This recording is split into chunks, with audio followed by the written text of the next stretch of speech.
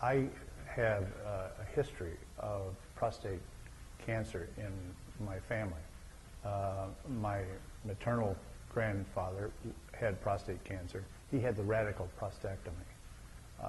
At that time, that seemed to be the only cure, so to speak, for prostate cancer. Later on, my brother, 5 years younger than me, had prostate cancer, and he had the nerve-sparing surgery, and he has been very happy with his life. I got involved with a study at Siteman in the urology department, and they were studying PSAs along with every year I would do a biopsy. And I did it for 3 years. First 2 years, everything was just fine. Seems like, though, the third year, my last biopsy, they called me after the biopsy about 2 weeks later and said, "Mr. Smith, we have a situation here." I started talking to other people who had the radical prostatectomy, the different seeds, and the hormone. I wasn't quite sure that was my cup of tea.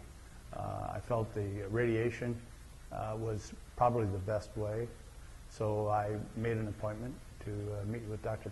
Michalski over at Siteman. Patients will do themselves a favor by not simply accepting the opinion of a single specialist, but rather getting the opinion of multiple specialists, learning about the pros and cons of each. I went downstairs at Siteman, and they explained things to me. The nurse practitioner was there. She gave me an understanding of how many treatments it was going to be, 43 treatments over 8.5 weeks.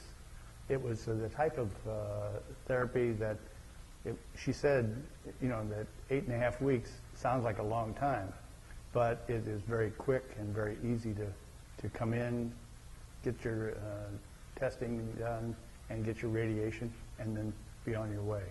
All of that sounded good to me.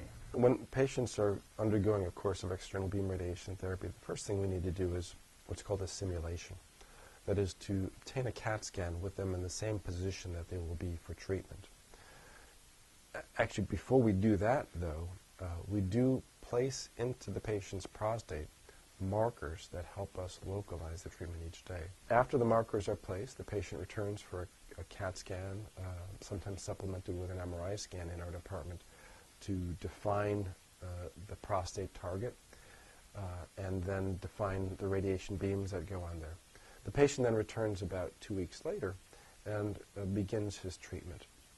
And the process basically involves the patient walking into the treatment room, lying on a table for treatment, and then the radiation therapy technologist will localize the position of the prostate using either those markers or those beacons, and then they'll step out of the room, and the patient simply holds still, lies still on the table, while the radiation treatment machine will move about them in 360 degrees, stopping at various angles, and then delivering the radiation while the beam is stationary.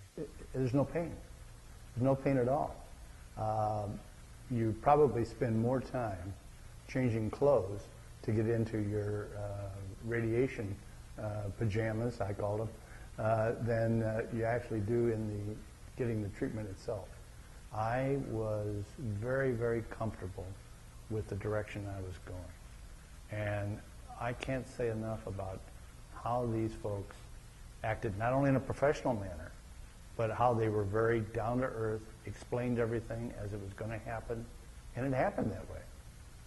And maybe I'm the poster boy, that's true, but I really feel I did the right thing.